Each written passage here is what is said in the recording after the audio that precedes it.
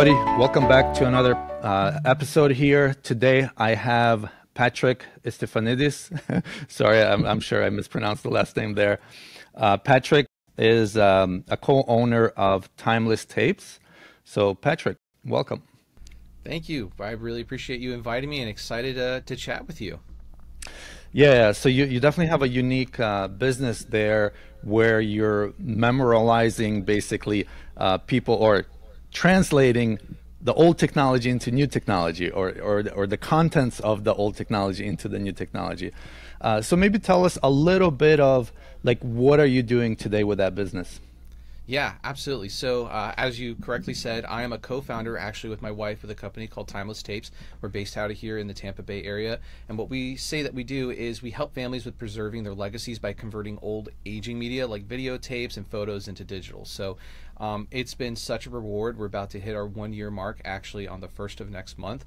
But we've been able to help many families with, again, preserving their legacies, and just seeing their reactions is so great. I think it's that perfect blend of having work that you love to do because of the fact of how fulfilling it is for the customer. You know, it gives you that sense of purpose and meaningfulness. So that's kind of in a nutshell what we've been doing right now. Okay. And I looked you up a little bit on LinkedIn, so kind of like your career history and so on. You were in the Air Force before, and you went through schooling. And just before the call, you mentioned that you're still in school for another master's degree. If we could go back to high school, middle school, who were you like back then? Yeah, very, very different than what I was today. I guess maybe the one thing that stuck was kind of being ambitious. But in high school, I was not a very good student. Paying attention to assignments, excuse me, and teachers and stuff wasn't really my strongest point about me, and I kind of just wanted to do things that I wanted to do. But again, school isn't really organized in that way. It's like these are the lessons you're going to get taught, with the exception of like electives, right? And that's what you're going to learn. And I felt that it was difficult for me as being a high school student, like maybe there's not a place for me so much in the world, because if I can't get through this type of establishment and pass with good grades, maybe there isn't a place for me in the world. But it turned out once I got out of high school, once you go to college, you're making your own decisions, your own majors and stuff. When you're picking your own classes, you naturally have an interest, and therefore you tend to excel once that interest is there. So I actually found out years later, after getting my associates, actually it was in music production because I was a musician back then, but then later getting my bachelor's in IT while I was in the Air Force. I actually just finished one master's now in entrepreneurship with the University of Tampa. Love that school. Go Spartans. And now I'm actually working on my second master's right now with the executive MBA. So I think that's a great question, because I feel like some people feel like they might doubt themselves based on how they perform in a certain type of system. But really, when you go through that moment of self-identity, you actually see where you can excel and what your interests are, and you can naturally grow from there. Mm-hmm. So back then, let's say in high school, how would you describe yourself? Were you very outgoing? Were you just kind of, kept to yourself within a limited number of friends? Like, who were you like in high school? Yeah, that's another good question. So I would say I wasn't one of the popular kids. I was a part of the outcast, so to say. I was still kind of outgoing, where I was the talkative one and like to try to foster different types of connections in groups. So like, for example, in high school, like if we were going to have a party or do something, I was usually the one trying to lead it. But still, again, we were our own very simple niche, because I wasn't an athlete. I didn't really do too much with that. I didn't really hang out with those cliques and groups and such. But yeah, and I was more, again, focused on music than I was in academics at the time. Did your school have like drama or anything like that? Like theater? They did. So I actually was, of course, being a musician at the time, doing a lot of the courses relative to like doing band and stuff, but they also did have theater as well. However, I worked as, I can't remember the name of it, but worked backstage essentially, which was kind of nice to see kind of the operations that happens behind the curtain, so to say, and seeing all the logistics and the production that went into it as well. So you were part of the crew? Yeah. I think it's called. My son is doing theater right now, so I'm kind of like, I mean, I'm not a theater person, so not too well versed in it, but I know everybody's kind of different. Like I grew up in high school. I played sports and so on, But my son is kind of like opposite of that. He doesn't really like sports, but he likes theater and more creative things like that. So it's interesting. How did you get into music, like liking music, and what kind of music were you involved with? Yeah, so I started music. My first instrument was piano. I actually did it just because of a story my mom told me. So I'm a first generation American citizen. My parents are from different countries.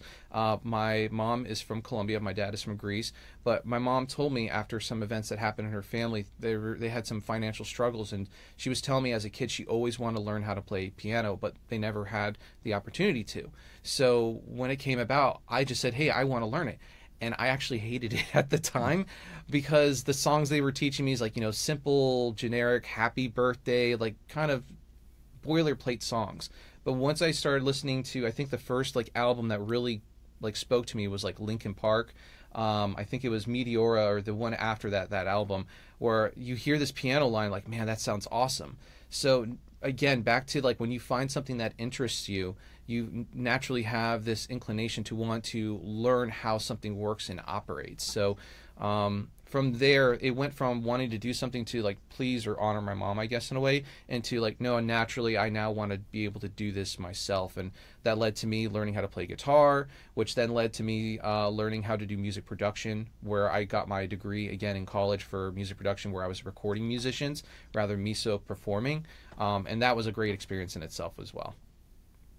So it wasn't like your parents forced you to learn piano. You actually wanted to learn on your own. Yeah, yeah, no. In fact, I would say my dad really pushed on us the importance of wanting us to learn business, and I just wasn't ready for it. They're both entrepreneurs. They're also co-founders of a business as well. So for me, it wasn't resonating with me at the time. I was like, nah, this music thing's gonna work out. Trust me. I know the chances, but I'm gonna make it. So it wasn't until later on I was like, oh, actually, I do like business. There's some sort of creativity and elements that are parallel to what you would see in music as well. There's definitely creativity that's involved in it, Yeah. right? So in high school, when you were kind of your junior, senior year, um, who was kind of advising you as far as what you should do with your life, or how you figure out what you should do with your life, where you should go, whether it should be college, workforce, or military, like you went in? Like who Yeah. was giving you advice, and how did you come to the conclusion that you should go into Air Force?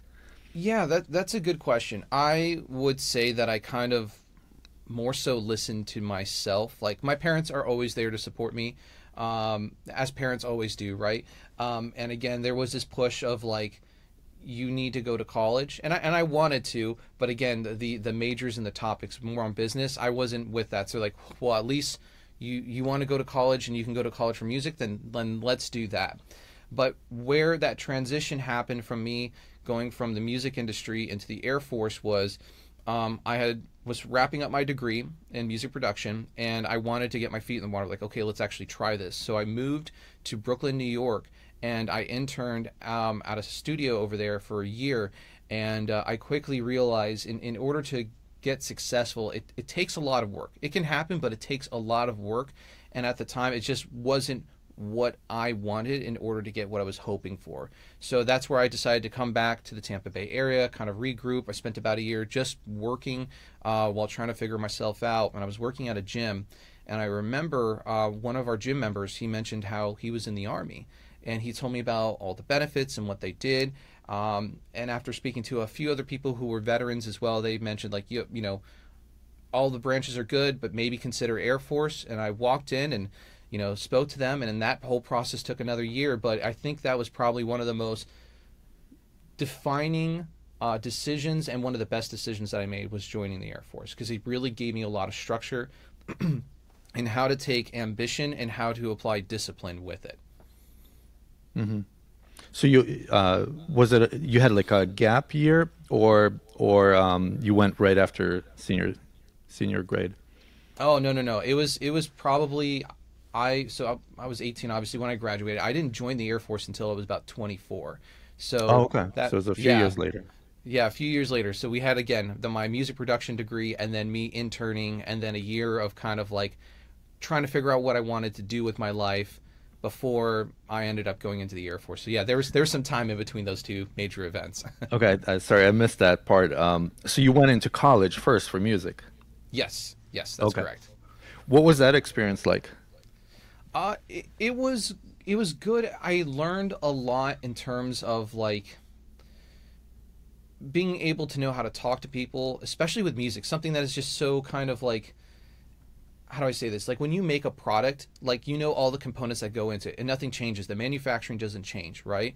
Hmm. But with music production, you might have processes in place, but every song's a little bit different. Every song has a different type of vibe or feeling, and you have to speak and consult with the musician to make sure that the song that you're working on translate to the way that they have it in their mind, while also making sure that it's going to work for their audience as well. So it was really great because it allowed me to really understand communication, right? What is it this person really wants? And then how can we do this efficiently? Because the one thing about music production, especially is if you are the one doing the production, you're mixing, editing, and stuff, is you can spend hours working on something, but in business that's not necessarily the best, because the more time you spend on trying to develop something, the more expensive that thing becomes, right? So trying to learn those processes of how do you get better, and then of course networking as well. That's another big thing, is like you want to have better clients that you work with, then how do you get yourself into those groups and into those circles to get those types of gigs, which is again part of the reason why going to New York, that was a great experience as well. But trying to see how you can get into those different groups and gain those types of clients. Hmm.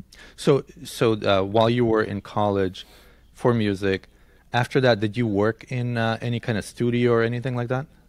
I did. It was all internships. It was never Okay. a full-fledged employment. So while going to college, any additional time that I had that wasn't me working just a part-time job just to get cash, I would try to find opportunities to either do internships in different studios around here in the Tampa Bay area, um, working with a wide variety of music as well, everything from rock, metal, hip hop, jazz, country, just anything I can get my hands on to get some experience and diversity as well. Um, and Forgive me, repeat the question one more time. I started and I kind of Yeah, got no, no, that's sidetracked fine. there. So as far as you mentioned internships, Mhm. like as far as actual work experience, Yeah. what did you do, and what was that experience like? Like, what did you notice about the industry or about that type of work? Yeah, yeah, okay.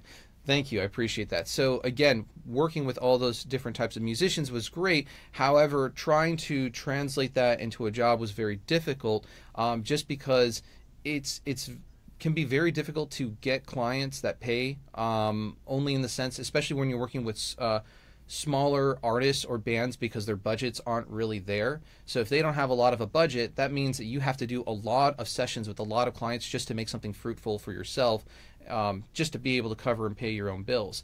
So when you're a college student, or if you're living with your parents at the time, it's kind of okay. You kind of suck it up and say like, hey, you know what? It's going to be fruitful later.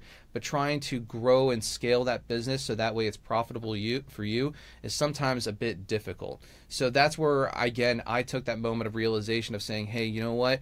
I love this work. I even love the bands that I'm working with, but the money just isn't there where it's going to be necessarily great for me, or sometimes even the bands. Now, don't get me wrong, I've worked on a lot of really cool, interesting sessions, but that's where I had to make the decision of like, I want to be able to try to do something else. And that's where I came back to Florida and had that, that time to regroup and think about what I wanted to do before making that decision to go into the Air Force afterwards. Yeah, I heard somewhere that even some of these popular singers, whoever's kind of editing their videos or music and so on, I mean, they're really not making that much doing it. So it's kind of like I don't have any clue about the inner works of that industry, but it seems like kind of amazing in the negative way of, how little they make basically. Yeah, yeah. And I would say technology has changed. I mean, when I started, Instagram was there, and of course Facebook, but you didn't have TikTok, right? So I think that the potential could be there, for artists, but it's just that strategy of how you get big is different. And I would also say, looking back, I know more about business now than I did back then. I didn't even necessarily have strategies in place on how to appropriately market myself or know how to approach certain types of clients as well. So I always wonder and think back, if I had the education today back then, how would I have approached this differently? So, I mean, I'm having too much fun with our company right now, but yeah, so it is an interesting kind of thing to think about, and it is kind of like you said, amazing in a shocking way how much work and effort has to go in to be able to make a sizable amount of income that someone can live off of. Yeah. So then you decided to go to Air Force. What was your experience? How long were you in at the Air Force? Yep, I was in the Air Force for 6 years. Actually, Okay. when I went in, traditionally what happens is most people know what their job is going to be. I just wanted to get in so bad that I was willing to sign the contract for 6 years without even knowing what my job would be. So it Hmm. wasn't until like 2 months in, they're like, medic. I'm like, okay, sounds good. I like people, and I think it's nice to have a type of job where you're helping others as well. So it turned out to be a natural. I knew nothing about medicine at all, so I didn't know how it was going to resonate. Whether if I had the capacity, especially being someone who wasn't the best student in high school, I didn't know if I was going to be smart enough to be able to learn what I needed to be a medic. And yet I made it through. I made it happen. Again because of that interest. What were some stories from Air Force that you can share? Um, let's see. I mean, I think there's so many, but because there's so many, I'm trying to have a hard time gripping onto one. Um, I Did would say probably rather than a story, just some of the most like rewarding experiences that I had was I was deployed. I was in Qatar, a relatively safe area, especially compared to other places like Afghanistan. But we would have troops that would come back from Afghanistan that we would assist and help. So being able to help them was definitely rewarding, and it was great to be a part of that. Especially when you're on a deployment, you're usually with a close group of people, and you grow this bond. So some of those people I still try to stay connected with and talking with them today to see how they're doing with their lives. And then I also was working in the ER until I ended up getting out. And my last year of the ER was 2020, Mhm. so that was a very difficult experience. But again, I think one thing I was really happy about was the resiliency that we kind of had. Like, okay, here's this new things that's happening. How do you figure it out? What do you need to do?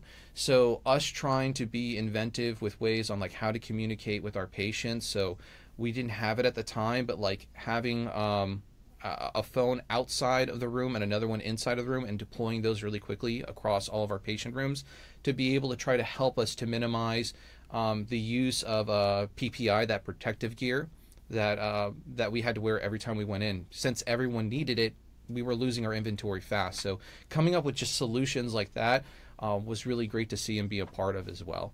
So those are the ones that mainly just come off the top of my head. Were you still in the Air Force in 2020? Yeah, so I didn't get out until February of 2021. So pretty much my whole last stint was during the COVID time. Hmm. You mentioned Qatar. What other places did you travel in the Air Force? Yeah, I was stationed at JBSA Lackland, so which is in San Antonio, Texas, and I pretty much stayed there for the majority of my time. We did some small training, but not anything that was significant. Again, the biggest one was that deployment to Qatar, um, and that really was the biggest one. And in terms of my time in at San Antonio, I did work two clinics, as I mentioned previously, the emergency room, but the one before that was family health as well, which was great because in terms of understanding how the healthcare system works, you kind of learn a bit of the nuances, and I still find myself using some of that knowledge today. So when I'm going to book an appointment for myself or my wife, or there's an issue with conflicts or anything else, I kind of have a little bit of some knowledge of knowing how to navigate that better to try to get the results that we're hoping to get. I think it's sad that a lot of Americans have to struggle with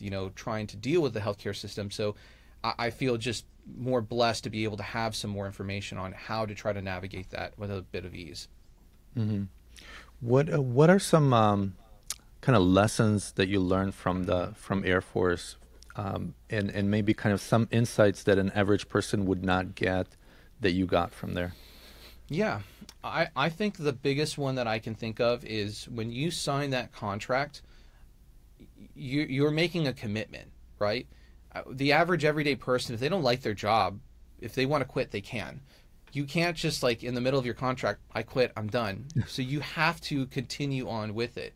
So there were times where obviously things were very difficult, where you get that feeling of like I want to quit but you can't, and then you have to start thinking of creative ways of how do you make your situation better, or how do you make sure that when you get out of the military, because everyone does, whether you do your 4 years, 6 years, or 20 years or 30, there's going to be a day when you get out of the military. So how do you start to plan for what your life is going to look like after that? So I just told myself, hey, you know what, even though times are tough and yeah, maybe I'd like to be doing something else right now, how else can I be spending my time outside of what my duties were in the military to try to make myself to have a more fruitful life after when I get out? And that's where led to me getting my degree in cloud computing and IT. So, yeah.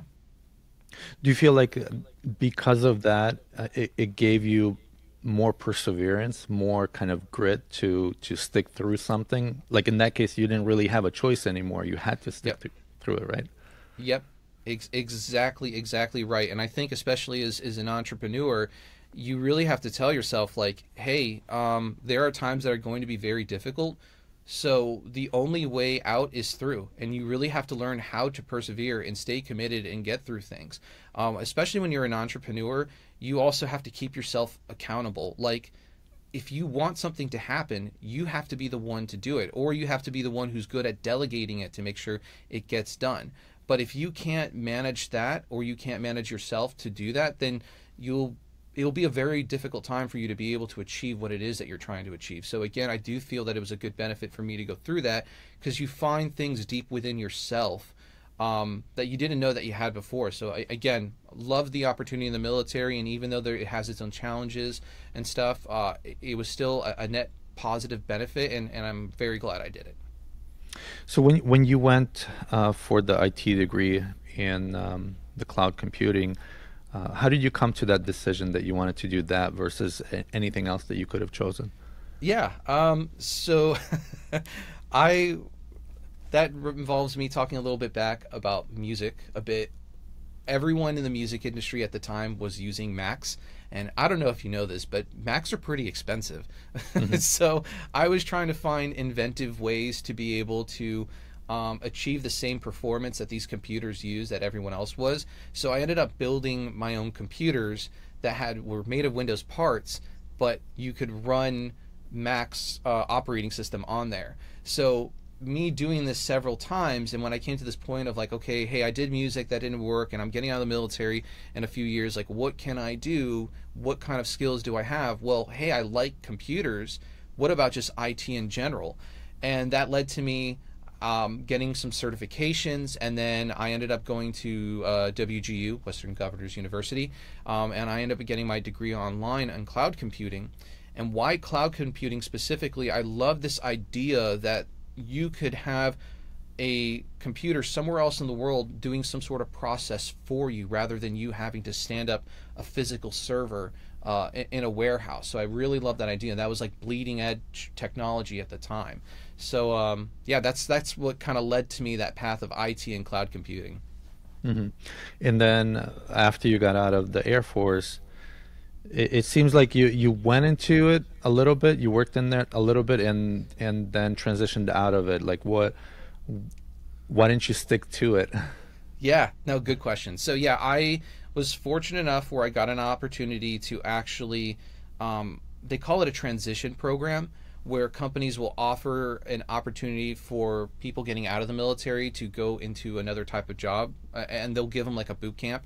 So even though I had my degree and my certifications, I found this opportunity specifically with Amazon, that has their cloud computing division, AWS, to work with them.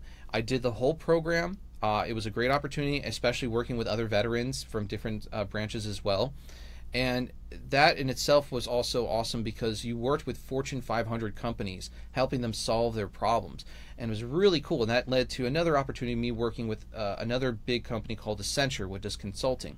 But the one thing about it is, as much as I really enjoyed the experience and I loved the knowledge of what I was learning, I didn't feel like I was getting the same type of gratification as like what I was getting like working with patients, right? When you have a patient coming into the ER, they're having what is arguably one of their worst days, right?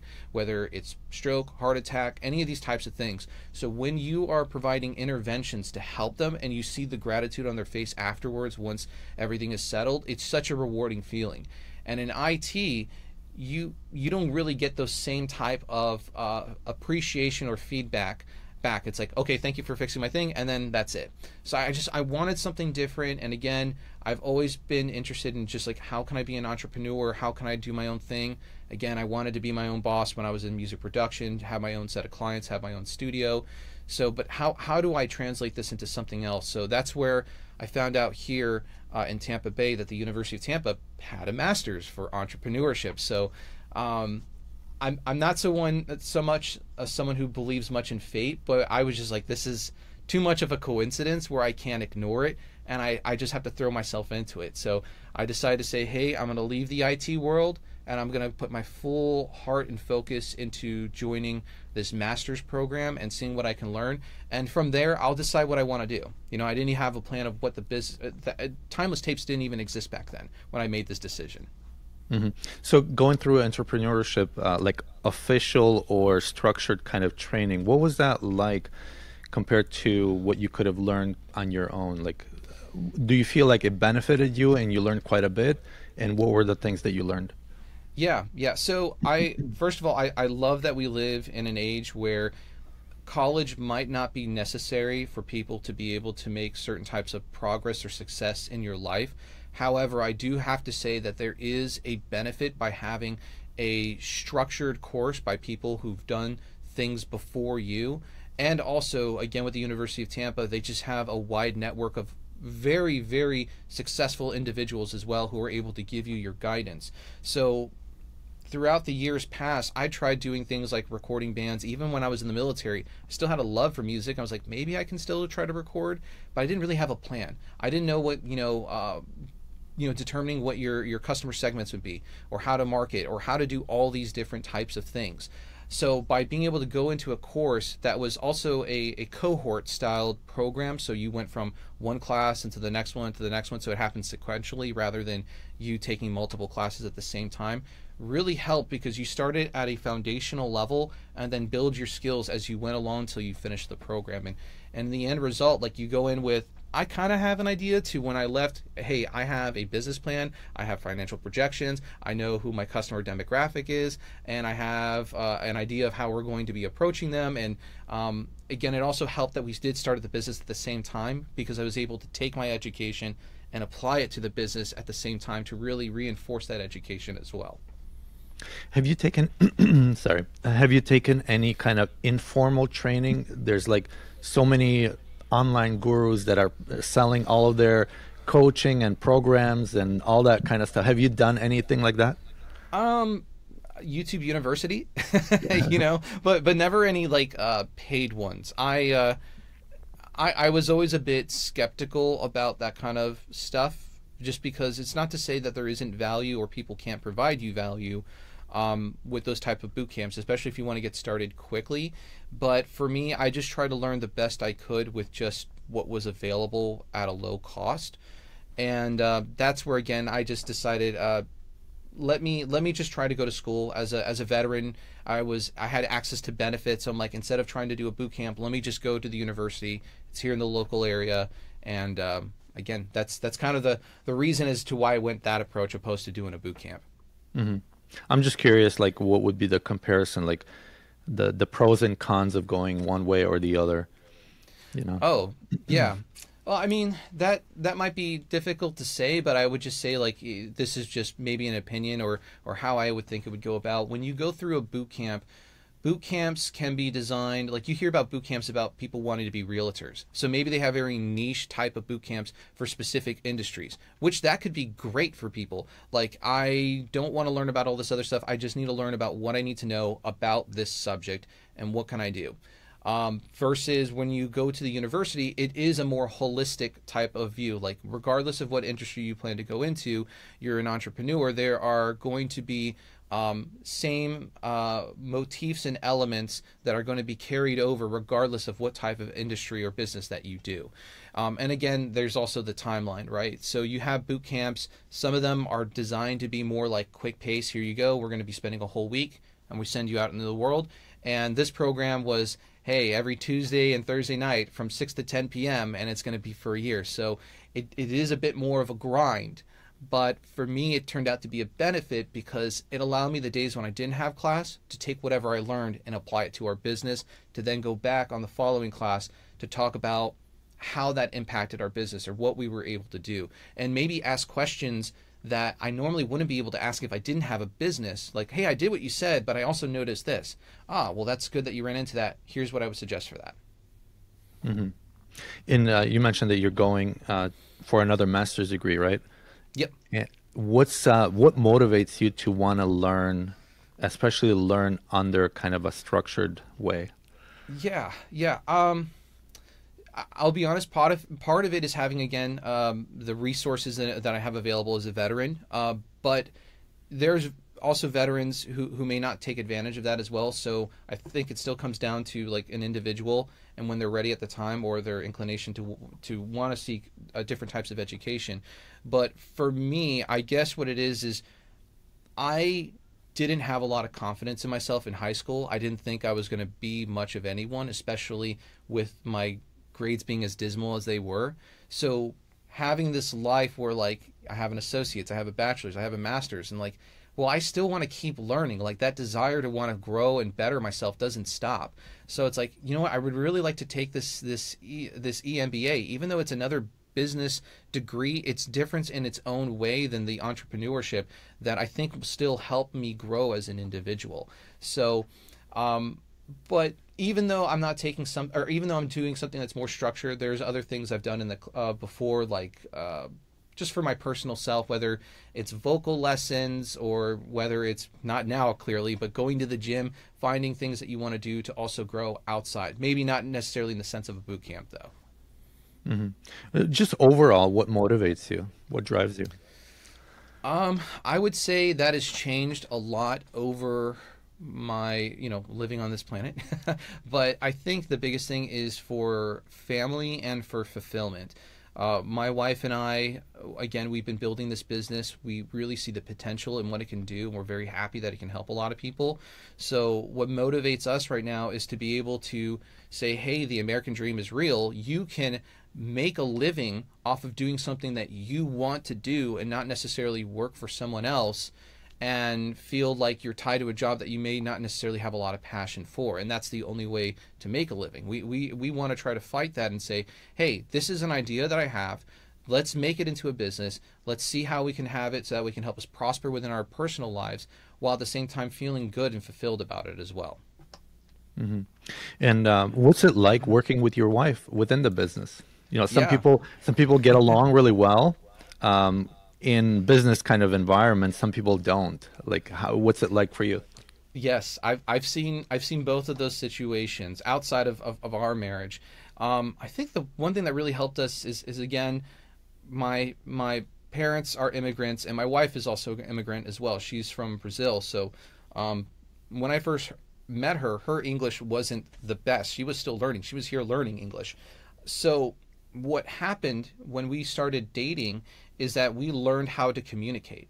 Like, okay, I think I understood what she said, but let me ask again and confirm. So naturally being forced to have to listen to each other and how we communicate and understand each other really set up a foundation for us for the rest of our marriage, to be able to try to understand, listen to each other's concerns that we had as well and try to grow from there. But doing that in business is a different thing, right? How do you have a business with your significant other and make sure that the problems that you have at work don't carry over into your personal life?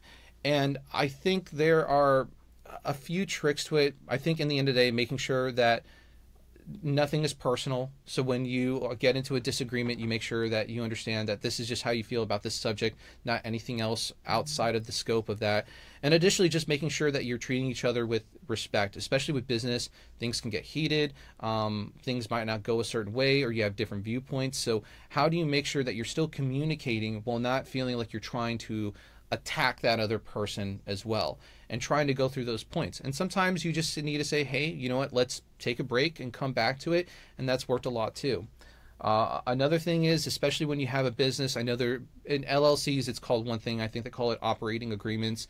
In corporations they call it bylaws, but they're essentially a set of rules of how the business will operate and what different person can and cannot do. So having things written on paper saying, hey, when it comes to a vote, this is how we go about it, then we know that that's it, and there's no gray area for anything else. So it takes a little bit of finesse, but you can do it. And I think part of it is also making sure that you have the personality, the patience, willing to listen and to communicate effectively. That's the biggest advice I can give if you're planning on starting a business with your significant other. So kind of anticipating certain things, talking through, setting expectations ahead of time. Have you taken any kind of soft skills classes or any programs or anything like that?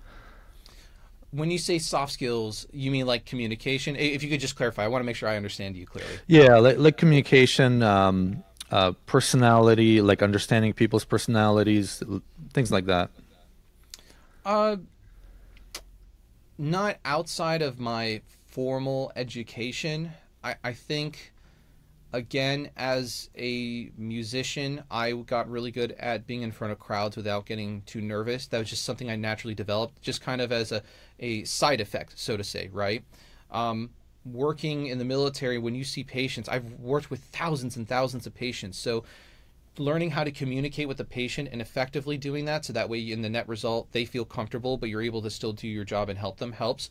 So I felt like I built a really good skill with communicating in that regard. Also, the Air Force in general is just big on how do you speak, how do you talk, how do you present yourself. And then being in that entrepreneurship program, you want to have this business? Well, great, you're going to pitch it. So I can't tell you how many times we've done a 30-second, a 1 minute, a 5 minute, a 15-minute pitch or presentation on your business. So naturally you learn how to get better and better. And even in this program now, we did a course called personal branding, where we also had to do a pitch as well, and trying to be very cognizant of the words that you're trying to say and the story that you're trying to tell as well. So no specific formal course have I taken, but just naturally from what I've done in life, I think I've just been able to pick up on some of these things. Yeah, and I mean, especially what you mentioned about communicating with your wife because of the language potentially barrier. You were not just jumping to assumptions of what you think she said, but you were questioning in a normal way, like, you know, is this what you meant? Is this what you're trying to say? There's actually a book called Crucial Conversations that talks about that, where when we hear and see somebody say something, automatically we create a story in our mind, and based on that story we have certain feelings that relate to that story, and then we act out and we say or do something based on that story. And usually that's like a negative way of communicating. Like if it's some topic that where two people have opposing opinions, where there's some kind of high stakes involved, and then there's strong emotions. But what the book talks about is basically questioning your story. Like before you just kind of just react to that story, clarify or question, like, is that what that person was trying to say? And it sounds like you naturally started doing that, or were doing that back then. So it kind of definitely helps. Yeah, for sure. And I think that's important too, because I think it's important before you have your opportunity to speak to make sure you really understood what the information was given to you first, right? Or else you're just, I don't want to say spinning your wheels, but you're not just going in a direction that's going to be positive, right? So, hey, when you said this, excuse me, when you said this, is this what you meant? I just want to make sure I have a clear understanding before I respond, to make sure that I'm just going in or following your mindset, right? Just doing those things, it shows that you appreciate or respect the person enough to make sure that you want to have their understanding before you deliver a response back. Even if you are on opposing sides, you're at least showing that sign of respect of making sure you understand the full scope of what they're trying to convey. Did you find that that's something that you were trained in the Air Force as well? I'm just thinking of like pilots, let's say, when they communicate with the tower, or any kind of critical communication where you have to repeat what the other person said, Yeah. so that way they know that you heard them correctly. Yeah.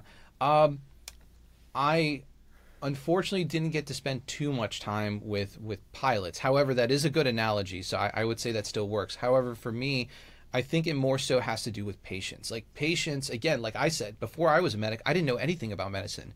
So when they go to see the doctor and they mention symptoms that they're having, they don't know necessarily how to describe it or what's the terminology that we would use. And as a medic, my responsibility was to go see the patient, understand what the problem is, and then translate that information to their provider, to their doctor, nurse practitioner, or their PA. So I had to make sure that I understood exactly what the patient was saying, translate it into information that then I can give to the doctor that he understand, or they understand, because man or woman could decide or could understand what was going on with them. So being able to ingest that information, translate it, understand it, ask confirming questions, and then bring it back to them it was just such a crucial part of my role that, again, I think I just naturally learned how to be able to listen and try to interpret and clarify. Mm-hmm. So kind of going back to your entrepreneurial degree and time, and when you started Timeless Tapes, how did that idea come about, and how did you turn it into reality? Yeah.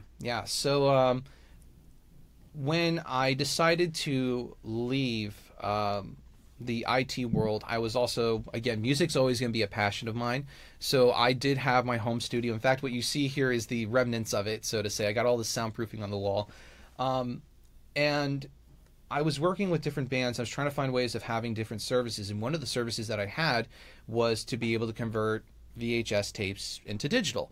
But it was like one of those auxiliary services that I had that I wasn't really advertising. It was just sitting on my website, and as a local studio that's not advertising, no one was going to see it. So as I started going through the coursework in my school, I always have conversations with my wife. She loves to learn, and she was the one that actually came up with the idea, because I was talking about, like, how do you find a service that is able to help more people? So, like, how can I get from working with bands and just only helping them, how can I have my service so it helps more people? And she's like, well, why don't we focus more on your digitization? That sounds like it would help more people than just focusing on bands. And I was like, that's an excellent idea. But an idea is just an idea. How do you make sure, like, it actually has a place in the market? So one of the things that we did was, at the time I was taking a course about innovation, and there's a great book I highly recommend any entrepreneur to read. It's called The Right It. I don't know if you've heard of it. Mm-hmm. But the concept behind it is that when entrepreneurs start a business, they usually go in the mindset of trying to build something right before actually confirming if the market actually needs it. So that's where they have that play. Is it the right it? So we ended up having to test whether people actually wanted the service. We knew our competitors were out there, but how can we see if we wanted to provide a local service would be beneficial? And it started simply with friends, family members, and recommendations to other people and referrals. And it showed, like, yeah, no, people are willing to pay for this, and even a premium if it is a local service as well. And that's when we knew we had something, and it took off from there. So that's kind of how Timeless Tapes came to be Timeless Tapes. Yeah.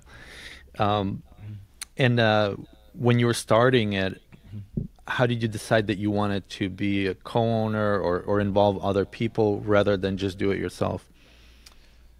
So I would say my wife has been so supportive on so many things. I mean, just being a spouse in the military can be very demanding as well, but there's no one else I kind of trust more than my wife with a lot of these things. And I feel that I tend to be the person who has a lot of ideas. My head can go into the cloud sometimes, and she's sometimes there to help keep me grounded. So often I will ask her, like, hey, what do you think about this idea? And she won't necessarily, like, no, that's a bad idea, but like, well, how would you do that?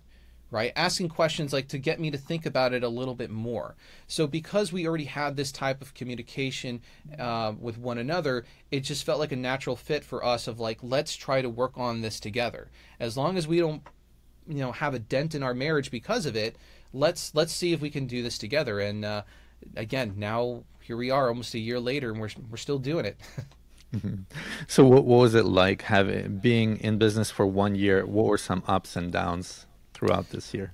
Yeah, it's interesting because I think for us it might be a little bit different than other entrepreneurs in the sense of where I was going to school at the same time. I think for when people start businesses, if they don't have that formal education, you're kind of taking your best guesses. For us, though, it was great for that 1 year for me to be able to approach my professors with different types of questions and different types of subjects. They also, again, as I mentioned, have a huge network of individuals that you're able to get in connection with. So being able to speak to lawyers and get their advice of like how to start things or things to consider. Like you think our business is as simple as like converting tapes, but like what do you do in a situation when someone sends you a tape with material that shouldn't be on that tape? Or how do you handle like copyright issues and stuff like that? So trying to put a service agreement together to make sure that we are protecting ourselves as a business, because in the end all we want to do is be able to help people, and again for our business we want to make sure that we're profitable as well, but you got to know how to protect yourself. So our first year as a student really helped us getting established of just like what are the fundamentals we need, getting ourselves registered as a business entity, things like that, some things that people feel that they can do and push on later. So it was great. I honestly loved it. As far as your professors that you were going to for advice, what is their background? Do they have like real world experience in starting and running businesses, or are they more of just kind of research? They researched a lot of other entrepreneurs and now they have the knowledge, the theory behind it. What was that experience like? Yeah, I would say it was a blend of both, right? So if you're speaking or if you're taking a finance course, you're going to have someone who's worked in finance or has their own business in helping companies with their finances, whether it's being a temporary CFO for them, like quarterly, especially when you're a startup kind of ramping up that scale. You do have some who are more research based but have made their own accomplishments within their own industries as well. Even like when you talk about innovation, innovation isn't just limited to entrepreneurs. How do you take innovation to the company you work for to help that company grow, right? And then we had other professors, I can give you their names later, who have started their own businesses and has made a stupid amount of wealth. Let's put it that way. But hearing how they did it and hearing the culture of their business, like not just like, hey, we're here to do this, but how do you get your employees excited? How do you get your employees to believe in the passion of what you're doing and how that's instrumental? I think a lot of people kind of overlook that. Like, I just have a business, I just have employees, I tell them what to do and that's it. But having that culture and showing the importance of it to help you grow, to make your business get to that next level is also great. So in short, it's a bit of a hybrid, but I think there's been benefits from having both those types of teachers. Yeah, right. I mean, definitely it's somebody who has experience. You can learn a lot from them. But if they're not able to, if they're not good teachers, then it's harder to learn from them, right? Yeah. Or you could have really good teachers that can teach really well, but if they don't have the experience, then they can teach only what they know, but not from actual experience. So it's good to have like a blend of both. Yeah, there's a saying that we learned in one of our courses is the menu is not the meal, right? Mm-hmm. So for those of you, in case, it just essentially means is that you can have a plan until you get started, and then suddenly your plan has to pivot, has to change, right? So even though it's great to learn all these different types of things, once you get out there in the real world, you see how there's so many different variables that change that you have to adapt to. And again, I think that's part of the reason why it was so beneficial for me to start our business during the program, just to have that kind of cyclical relationship between me being a student, me being a business owner. And again, being able to speak to those professors who did it themselves, who were entrepreneurs, really gave you great advice. And then also speaking to professors who are, even though they're more research based, they can tell you how to do your own research for your business in terms of like what to do with marketing and such as well. So benefits to both. Yeah. So the name of the company being Timeless Tapes, it's in some ways it's something of the past, right? Yeah. So how do you address, or how do you look at your market share and marketplace of, is your marketplace going to grow or shrink? Because just kind of intuitively you think about it, and it's like, okay, it's going to grow, it's not going to grow, but it's going to shrink over time because people will have less and less, or there will be less and less people with tapes, with kind of that legacy kind of a thing. What are your thoughts around that? How do you try to address that thinking into the future? That is a great question, one that we often get, right? And because it's not an evergreen business on the surface level, right? Because as you digitize more tapes, that's less tapes out there for you to digitize. So Right. how do you stay in business? So there's a couple of concepts behind it. People will still say, well, even though there's a business that might not be evergreen, that doesn't mean that you still can't make a profit and be successful. But we don't want to just hold on to that mindset. How do we keep ourselves in business? And as we've seen, as time has gone on, even though the majority of our services that have been purchased is going to be for VHS tapes, mini DV, 8mm tapes, there's other legacy formats that are out there. So I like to make the joke when I walk into a room and when I'm doing a pitch, I say, show me a computer that has a CD player or DVD player. And people forget that CDs and DVDs are now obsolete legacy items. So some people, they don't want to go through the hassle of trying to pull that data off. So we also get orders for pulling aged media off of those other types of digital formats as well. So part of it is just trying to be forward thinking in what new technologies will be falling off and become obsolete, and how that can be a business opportunity. But the other side of it as well is, how do we expand our services to help them? So one of the things that we're looking to do is to have essentially like a cloud storage solution. We like to call it the Google Drive and Netflix, but for your family memories. So that way families can have a place in the cloud to always revisit those memories. And that could be something that's a subscription service as well. So it's thoughts like that that we're having on how do we keep this business going and keep it aligned for as long as we can. And then as far as your mindset towards your business, are you looking to just go after a niche that you have right now and just stick to what you can do, or are you looking to potentially grow it into a bigger team, a bigger company? Yeah, no, so definitely the latter is what we want to do, but it will take a little bit, again, I used the word earlier, but finesse, in the sense of, one of the things that makes us different is that we provide our customers with local pickup and drop off. So opposed to families having to package all of their precious memories in a box, send it in the mail, and then hope nothing happens to it, we provide that convenience of being able to pick it up for them, so they don't have to worry about that potentially happening as well. So because we have that type of business model, what we're looking to do is be able to grow and have more, what I say, dominance in the Tampa Bay area in terms of this service. And once the business has matured and we've reached that dominance, we want to see how we can lift and shift that business model to other major metropolitan areas. So we're based out in Florida. So where can we find other areas like Miami or Orlando where we can bring that to as well? So that's certainly the plan, is to be able to grow the business so we can expand it to other areas. Have you considered, kind of looking into that future, have you considered whether franchising or whether having a branch kind of a model? Have you thought about that? And if so, Yep. what are you leaning towards? Yep. I would say we haven't made a decision on that yet.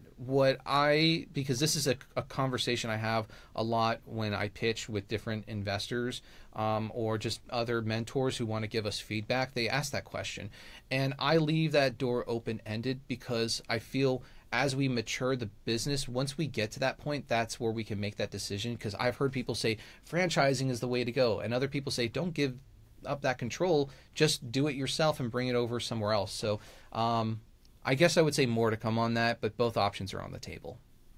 Yeah.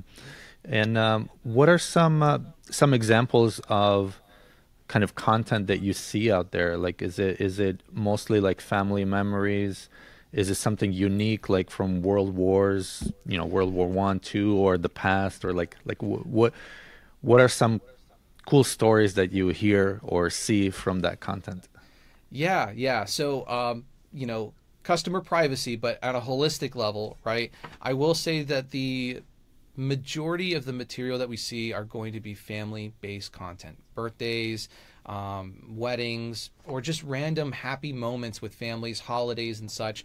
And those are very precious. And even something that I learned in my own family is like, you get to relive moments not only with your family, but with those who might not be with us anymore. So being able to see them again in that sense, it just, man, gets me going. But it really, it sparks this emotion in you. So we do see a majority of the content being that. But in addition, we have seen families who've, whether they've owned restaurants and they've had like TV spots and commercials. So being able to digitize that is like, that is so cool, because not only is it something that is just from the past, but it's so significant and so important. Even though it's not a family memory, it's something significant to that family because it's what they've been able to accomplish as well. Yeah, and I think those are the majority of it. Yeah. Mm-hmm. And can you describe the variety of services that you offer?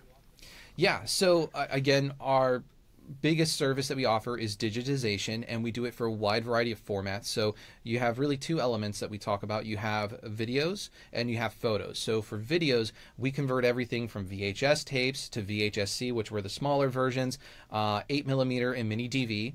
And we are going to be shortly start doing like 8mm reels as well. We just got the equipment in for that not too long ago, so we're excited to get started with that. And for photos, we do your standard printed photos like your Kodak 4x6, but we also do photo negatives, and we also do photo slides, which is super, super cool. I love those technologies. It's like, that's the other thing about this business, like things I didn't know about before that I know now. Like I didn't know what photo slides were. Someone asked me, can you do this? And I looked, I'm like, yeah, our equipment can. And when I saw how it worked, I'm like, that is so crazy that this technology ever existed. Yeah. What are photo slides?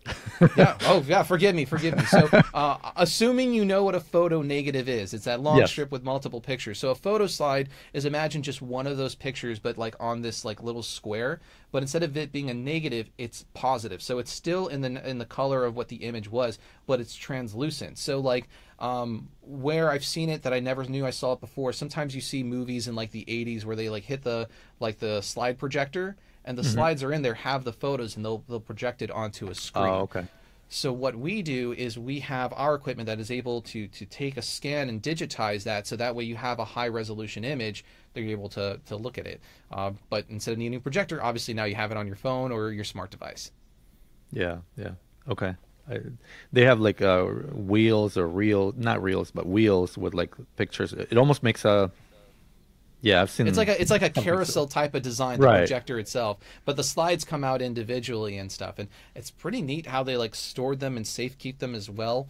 But yeah, really, I think that's one of my favorite photo technologies that I learned about while doing this.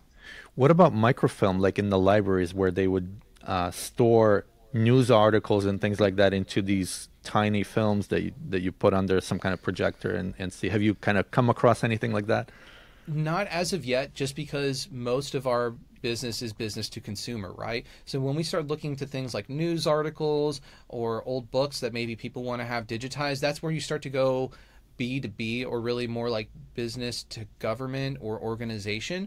We would love to see how we can expand into those different types of customer segments as well, because that's a part of a different type of history. Instead of being someone's family, now you're talking about, you know, the history of a nation or of a local area. So I would love to start getting into those areas as well.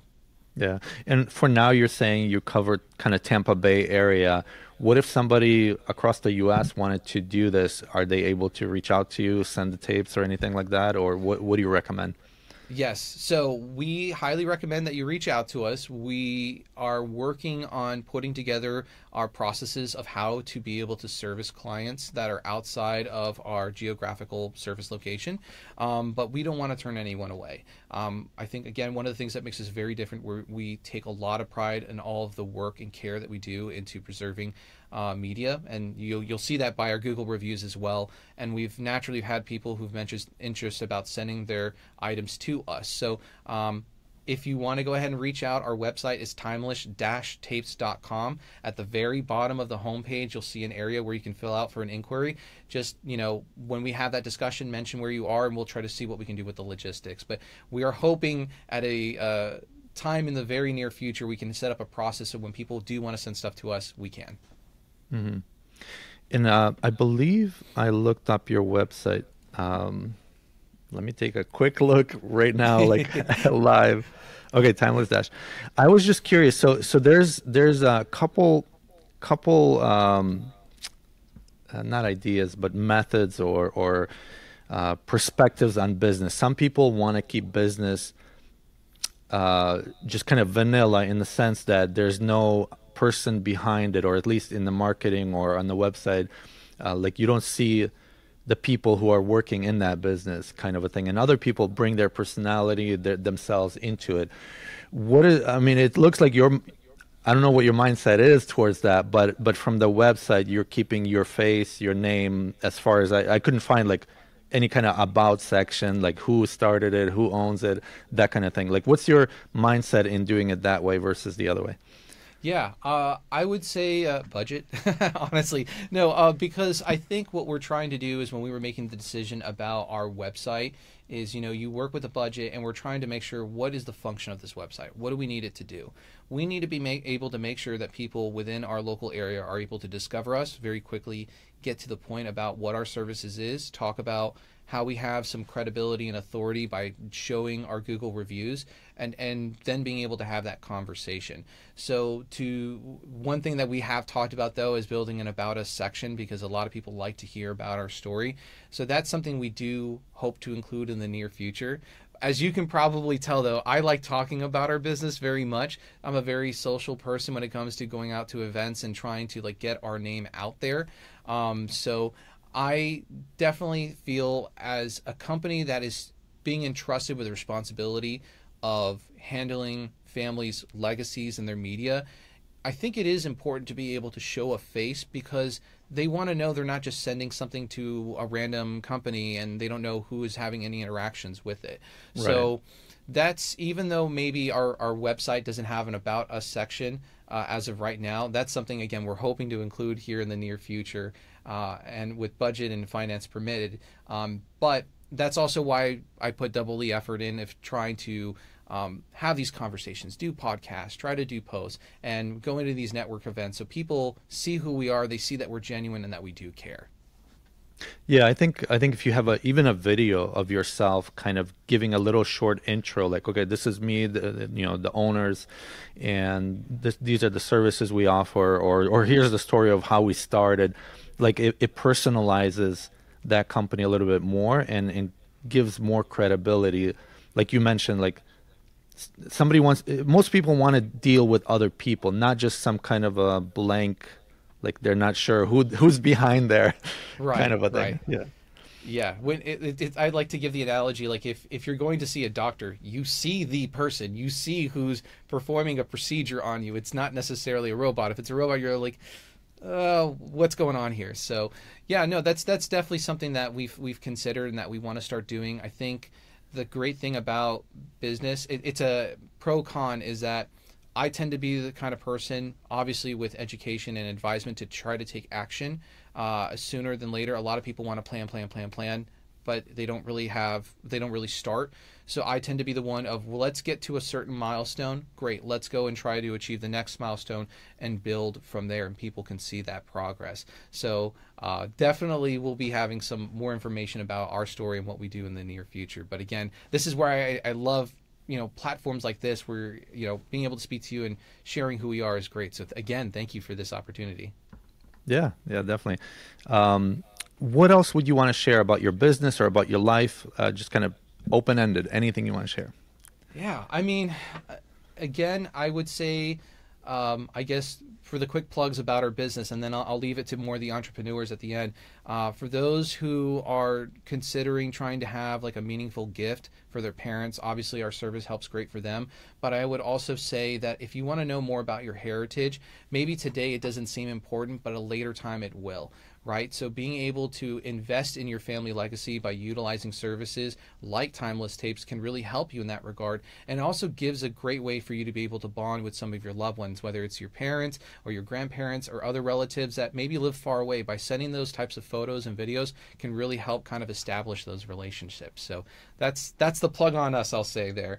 But I guess the next thing I will say is for entrepreneurs is, if you have a drive to want to start a business, don't push that feeling down. Explore what that is. Do it and be mindful and be cautious. If you have the opportunities for a mentor or an education or a boot camp, certainly do it. Again, books I cannot highly recommend enough. The Write It has been so great, especially for that beginning phase of just making sure, is what I am trying to offer to the market something that is viable or not. I think there's another book called 1 Million Leads. That's another really good one as well. That's, again, just a great place to get started there. And, you know, if you have a dream, go for it. You know, you might need to set some guardrails to make sure financially everything in your life is okay, but you'll feel better knowing that you tried rather than you didn't. Definitely. Yeah, some good advice. Great advice there. What do you feel that the world needs more of today? Ooh. I would say, and I don't want to go political, but I'm just going to say, I think more patience and tolerance when communicating with one another. You know, I feel one of the benefits I have is I've spoken to people with different types of ideologies, but I'm always able to have a conversation, and we never leave it feeling like there's tension in the end. And part of me is like, I don't feel like it's good to leave that tension there. Like, how do we address and how do we know that we can come back to one another and speak to each other, whether it's as neighbors or family members, whatever the case may be. So being able to have that tolerance and patience, truly listen, trying to understand what that person is saying. Don't necessarily bend your values, but just give yourself the willingness to understand what other people's values are first, and then you're maybe able to find a middle ground and compromise in certain things. And again, I think entrepreneurs, I think they're saying now that this is like one of the like, there's more companies that are getting started today more than ever, which is just exciting news to hear. If that's the case, that means just more people trying to achieve their dreams. Yeah. Yeah, Patrick. So maybe one more time, let everybody, let the audience know how they can reach out to you or reach out for your services. Yeah, absolutely. So again, we are Timeless Tapes. My name is Patrick Istefanidis. If you can pronounce the last name, or if you can't, it's okay. Don't worry about it. But if you want to reach out about us, get some more information, you can visit our website. It's going to be timeless-tapes.com. You can also send us an email at info@timeless-tapes.com as well. Yeah, Patrick, thank you so much for sharing a little bit about your life and a little bit about your business. Yeah, thank you, G. I really appreciate it. This was fun. This was great. Definitely. Definitely. All right. Until next time.